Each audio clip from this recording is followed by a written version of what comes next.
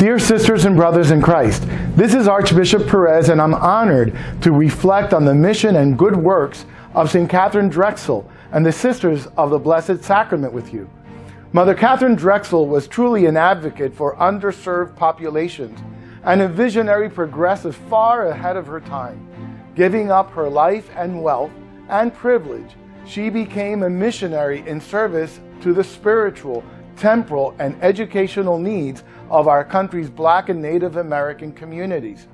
She went on to found the Sisters of the Blessed Sacrament and recruited other women to work at her side.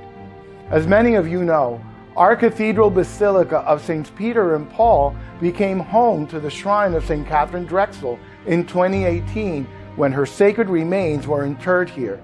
Her legacy and mission continue today through the work of the Sisters of the Blessed Sacrament. These sisters strive for unity among all people and place the Eucharist at the forefront of their work.